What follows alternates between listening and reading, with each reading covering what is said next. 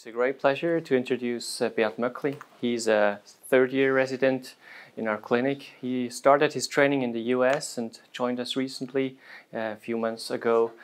And he will be talking about an important topic and about colon obstruction. Thank you very much. We're looking forward to your talk. Thank you for the introduction and welcome to the resident lecture this morning about colon obstruction. I'd like to start out with a case presentation. It's a 43-year-old female who presented since the morning with acute abdominal pain. She has a remarkable past medical history for personality disorder and several suicide attempts, no previous abdominal surgeries, and no medications. On exam, she has a diffusely tender abdomen, a tympanic abdomen, but no peritonitic sign. CT scans performed and shows the following picture. Does anyone have any ideas about the differential diagnosis at this point? I think there's some kind of obstruction.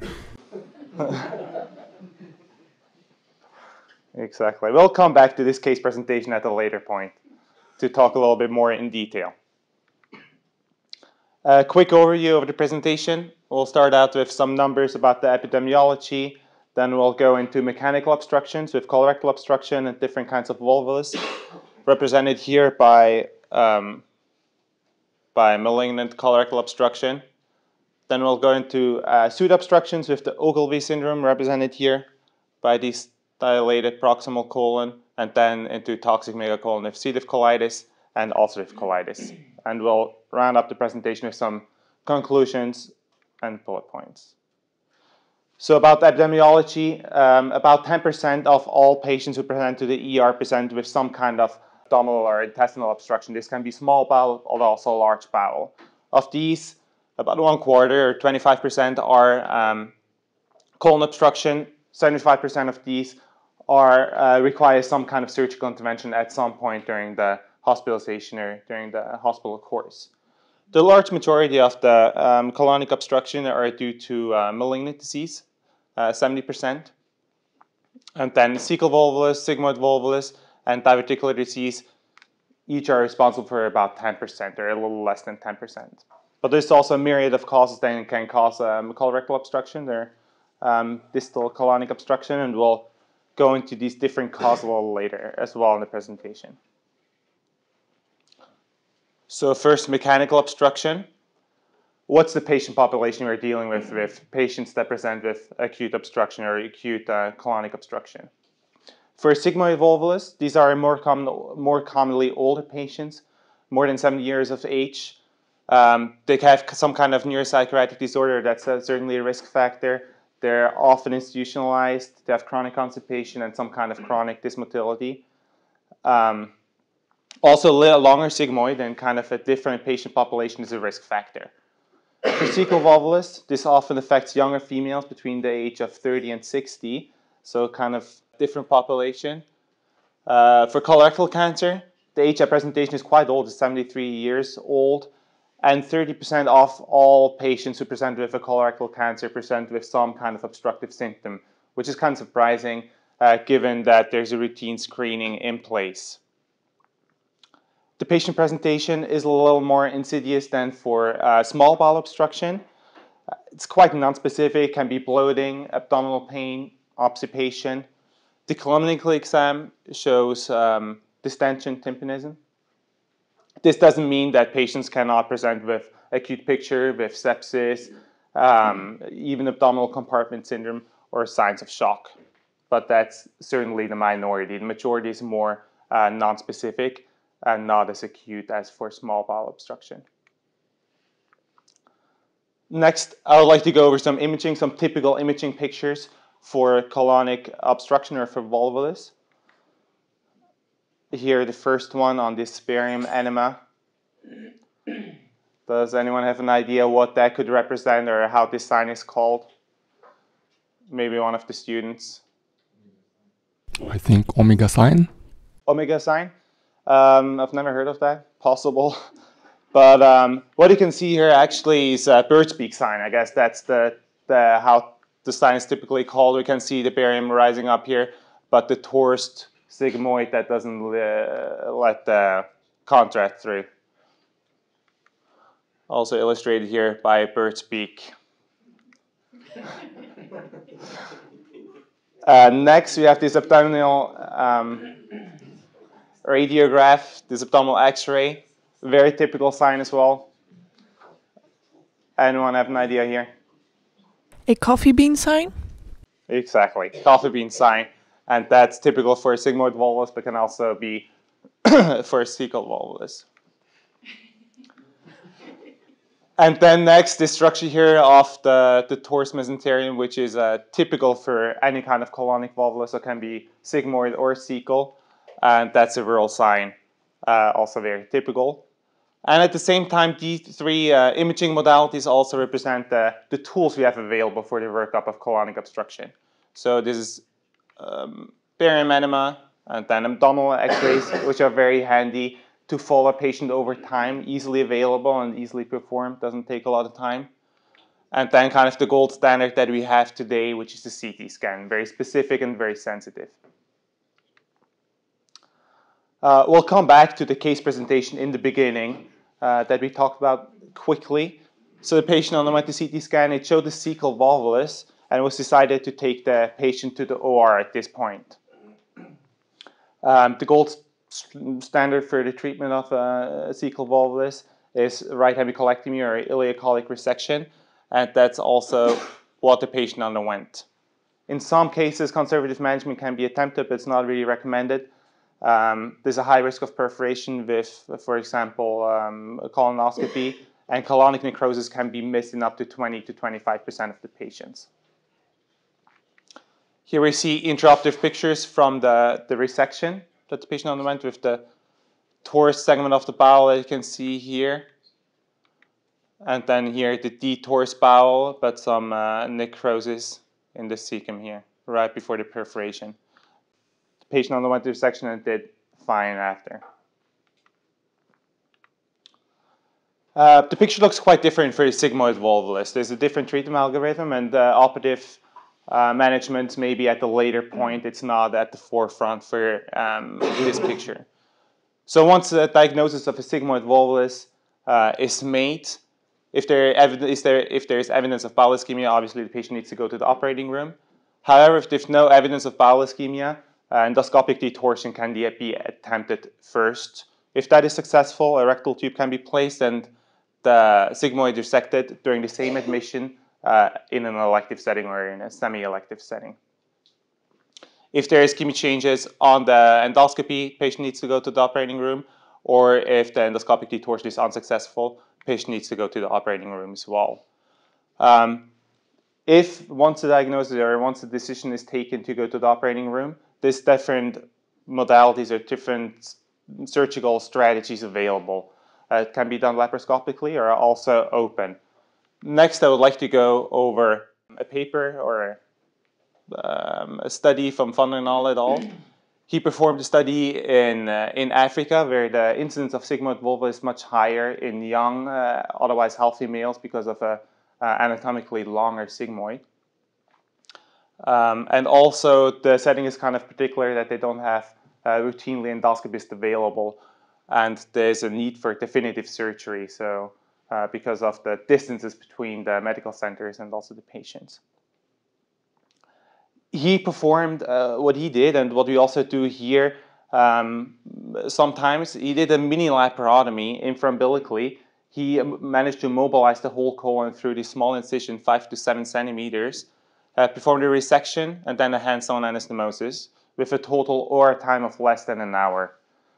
He didn't do any preoperative decompression and managed to do this procedures operation safely in the 31 patients that he did with a low morbidity and mortality overall. Next, I'd like to quickly go over a second case presentation. It's the one of a 74-year-old male who presented with acute or kind of more chronic abdominal, lower abdominal pain that has been present for a week, so a little longer. Also some nausea, diarrhea. Past medical history is quite unremarkable. No previous abdominal surgeries, no medications.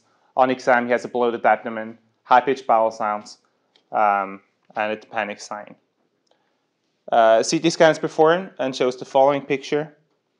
Also a very typical sign an apple core lesion in the distal colon. So the diagnosis of a colorectal cancer is made, and the patient underwent the resection during the same admission. This brings us to the next topic, which is colorectal malignancy. In Switzerland, about 1,000 patients present yearly with obstructing or some kind of obstructing symptom with colorectal lesions. Most lesions are located distally, about 40% in the sigmoid colon, 10% in the rectum, and 5% in the anus. CT is the imaging modality of choice. It has a very high sensitivity and specificity, and is definitely has taken over from barium enema for the main workup for these patients. What about the surgical management? I'll quickly go over some treatment strategies for these patients presenting with a colorectal malignancy and some obstructing symptoms. First, obviously, the patient needs to be resuscitated, electrolyte needs to be corrected, and then a surgery needs to be performed in an emergent or semi-emergent setting. If the patient presents very dramatically, has signs of shock, is very ill, has a high chance of neoadjuvant chemotherapy, or has a high comorbidity load, a Hartmann procedure is indicated with resection of the lesion and then an end colostomy. However, if the patient presents with a right-sided lesion, is otherwise healthy, has incomplete obstruction, and no or low comorbidities, a segmental resection can be attempted. However, if the patient has synchronous lesion in the left colon or has some compromised left-sided, a subtotal colectomy can also be indicated. And Dr. Kaiser actually published on that in 2012 and showed that this can be done safely with a low leakage rate. And next, we'll quickly go over kind of a hot topic in the field, which is colonic stenting. It has previously proposed as a bridge to surgery, allowing for complete staging and also avoiding surgery in disseminated disease. Here we have the first multi-centric randomized controlled trial, which was published in 2011 by a Dutch group. They included 98 patients with severe left-sided obstruction that's been present for at least 1 week. They excluded patients which were already perforated, had a lesion that was very low, less than 10 centimeters from the anal verge, and high comorbidity load. Their findings were quite surprising that the trial had to be stopped because of higher morbidity in the stent group.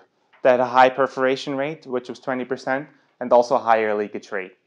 What was a little special about this study, that they included all the complications from the stent placement, but also from the resection that was done during the same admission. So not only the stent placement, and compared this to the initial resection. Also for the perforation, they included silent perforation that were detected on resection. So not only frank perforations that presented immediately, but also perforations at the later point. Also surprising was that they had a low technical success rate of only 70% successful stent placement, which was much lower than previously reported. This might have been due that a high rate of these patients were presenting with complete obstruction. They didn't find any difference in mortality or stoma rate at 6 months, and also no difference in quality of life. So in summary, I think colonic stenting definitely needs to be treated with caution, can have a place for a very select group of patients, but overall is not the miracle treatment that has been proposed earlier. Next, I'll just quickly go over some other causes of mechanical colorectal obstruction. These can be very different, a myriad of different causes. Can be endometriosis, Crohn's disease, diverticulitis, which is actually the most common of all the other causes. Anastomotic stenosis, hernia, retroperitoneal processes or malignancies, and also gallstone ileus with a few case reports reporting this as a possible cause. Next, I would like to go on to colonic soot obstruction, here represented by Ogilvie syndrome and toxic megacolon. Ogilvy syndrome is a pseudo obstruction that is not caused by a mechanical, or it does not have a mechanical cause of obstruction. It's more common in the proximal cecum and the right colon and affects mostly older patients. It's first been prescribed in 1948 by Sir Ogilvy, who published 2 cases of retroperitoneal cancer with celiac plexus invasion and parasympathetic deprivation. Often these patients present with trauma, with fractures, obstetric trauma, very complex medical patients with MIs, pneumonias, or chemotherapy, also retroperitoneal malignancy as described first by Ogilvy can be a cause. In addition, electrolyte imbalances and some narcotic medications or calcium channel blockers need to be present as well. The diagnosis consists of routine lab. If there is diarrhea present, stool cultures need to be taken to rule out C. diff colitis. And then CT imaging is the modality of choice, the imaging modality of choice. This is to rule out the mechanical obstruction and then also to diagnose any other form of intra-abdominal process, like, for example, retroperitoneal malignancy. The treatment algorithm, we went over this morning report, I think, 2 weeks ago, quickly. So here again, if there's acute colonic distension present, mechanical obstruction needs to be ruled out first. That's kind of the first step that needs to be done. If there is a pseudo-obstruction present, conservative management with IV fluid, anti-tube, and then MPO can be attempted. And obviously treat any reversible causes. If there's partial or no response, neostigmine can be administered. And actually, Ponek and al. Showed in 1999 that 17 out of 18 patients responded to neostigmine with a complete resolution of the colonic distension. However, if there's no or partial response, colonic decompression with the placement of a rectal tube can be attempted. If there's still no response, surgical management needs to be evaluated. Indications for surgery right from the beginning are obviously perforation, peritonitis, or then a cecal diameter of more than 12 centimeters, since studies have shown that if the diameter goes above 12 centimeters, the risk of perforation drastically increases. Here are also some pictures. These pictures are actually from the publication from Ponek et al., and they show here first dramatic colonic distension, and then 24 hours later, after the administration of neostigmine, a complete resolution of this distension. Next, we'd like to go on to toxic megacolon, which is defined by colonic distension and diarrhea. Also, 3 factors of this box need to be present with a fever, tachycardia, leukocytosis, or anemia. And then 1 factor, this box here, with dehydration, electrolyte imbalances, hypertension, or altered sensorium. Often these patients are very ill, and colonoscopy for a workup is not recommended given the high risk of perforation. Toxic megacolon has kind of 2 different etiologies, 2 different causes. One of them is IBD, or most commonly ulcerative colitis. Often these patients present very early in the course of disease, 30% within 3 months, and then 60% within 3 years. Signs of colitis often are present before the onset of toxic megacolon, and an improvement in diarrhea might actually herald the onset of this megacolon. What you can see here is, again, diffusely dilated colon, proximal colon, with haustral markings that do not extend over the whole colon, which is very typical for toxic megacolon. Also, abdominal radiographs are very critical for the follow-up of the patient, since it's easy to follow and easy to perform study. The treatment is quite straightforward. These patients are often very ill. They need bowel rest, an anti-tube, often ICU monitoring given their state. High-dose IV corticosteroids can actually be given. There's no increased risk of perforation with this. Studies have shown that.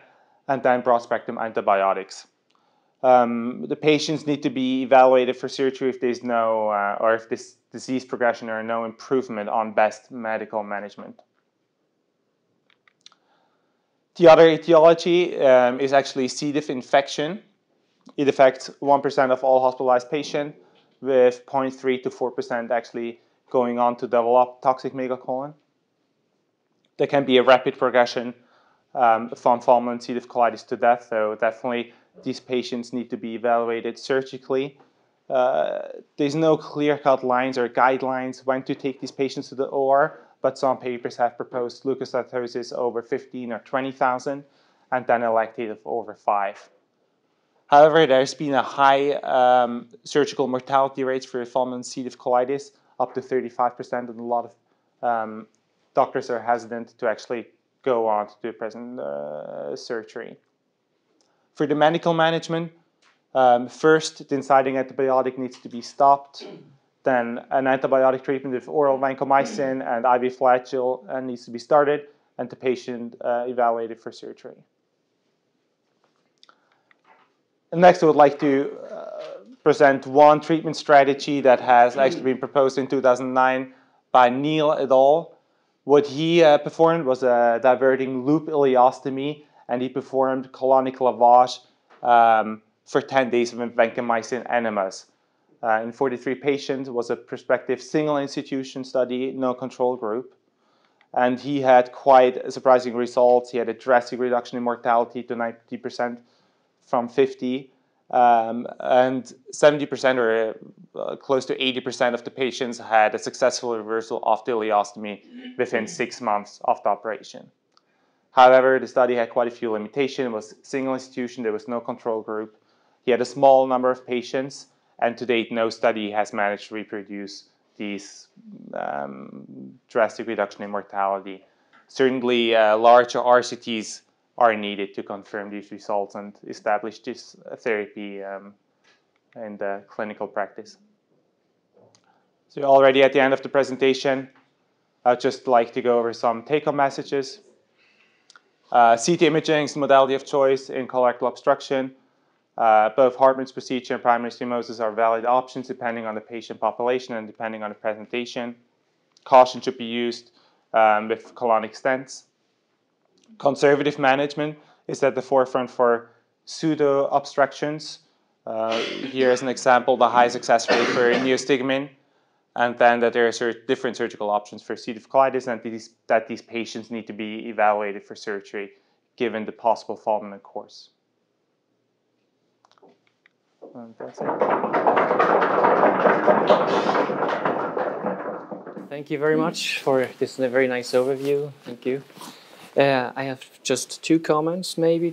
You present all those things. There are emergency settings, so I think it's a relevant topic to everybody.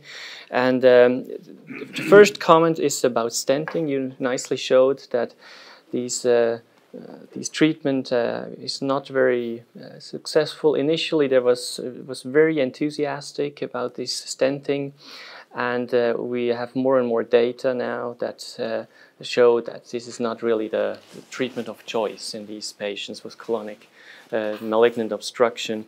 So this treatment has largely been abandoned. There are very rare cases where patients cannot be operated or have an anticoagulation that cannot be stopped or anything like that. Then stenting can be an option, but that has very rare cases.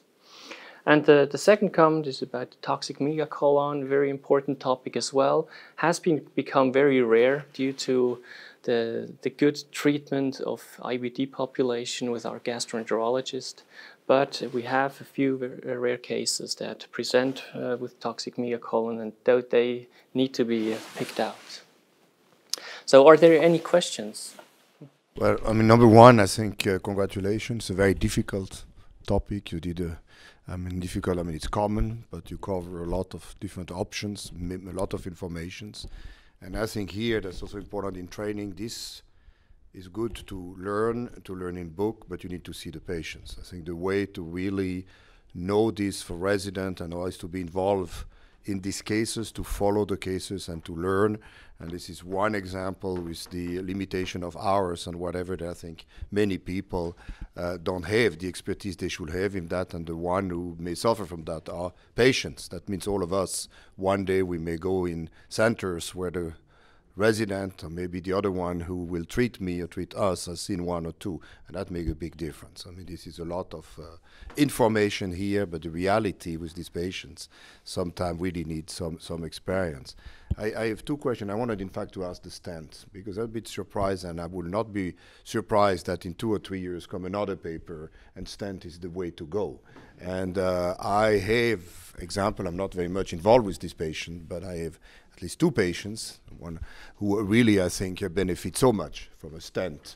They came in acute obstruction with left cancer, stent, they were and then operated in a delay manner, and then did not have a stoma and did extremely well. So that's just cases. So I think I will caution. I think I did not do not read all the literature. I was not aware about this study from the Netherlands, but there's a lot here of techniques, ability of the people to place the stent, etc. So, I mean, here I would not suggest that the stent is the gold standard today, but I would not be surprised that very soon someone, group come with either a better stent or better technique, and it become the standard, because that's an obvious way for me, someone to bridge, to let the patient recover a little bit, and then to do maybe less invasive, better oncologic operation.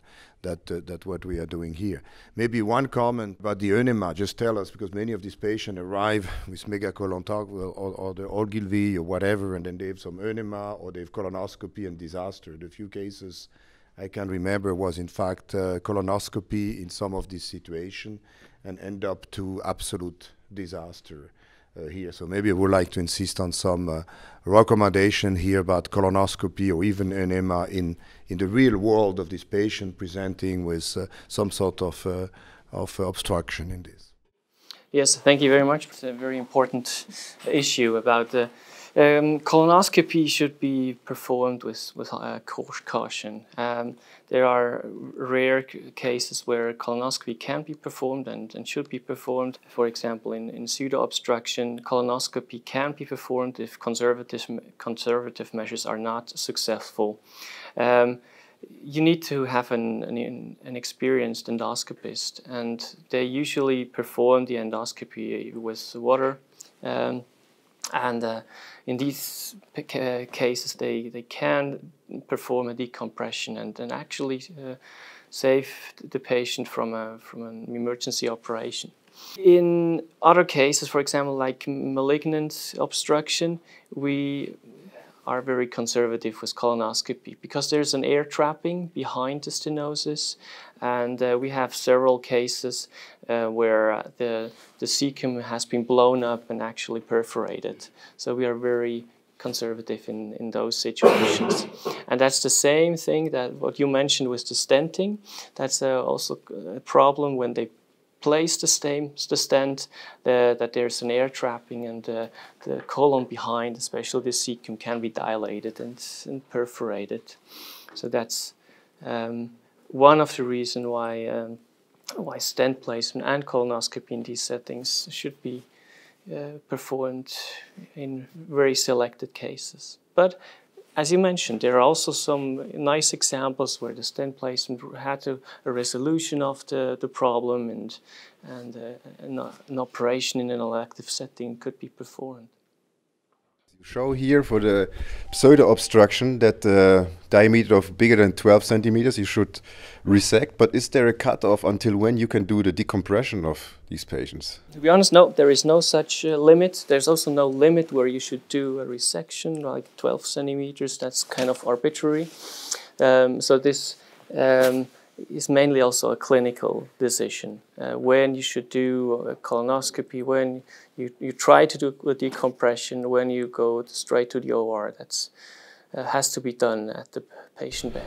And another short question to the detection of the toxic megacolon. If I remember correct, I mean the distension is just 6 centimeters, right? Is the definition. It's a relatively mild distension, and how can I detect? I mean, it's not such a specific distension. So how can I detect this disease? Also a very good question.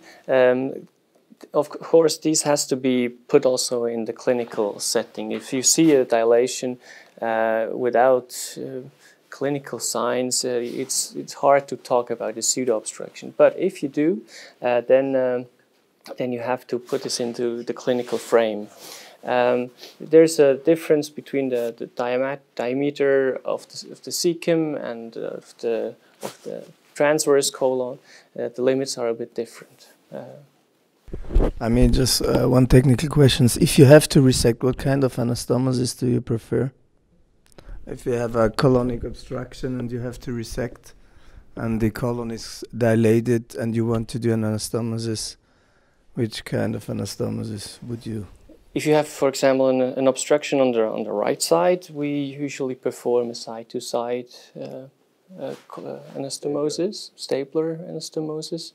And if you have a left-sided obstruction, usually you also do an end-to-end anastomosis, also usually performing a stapler as well.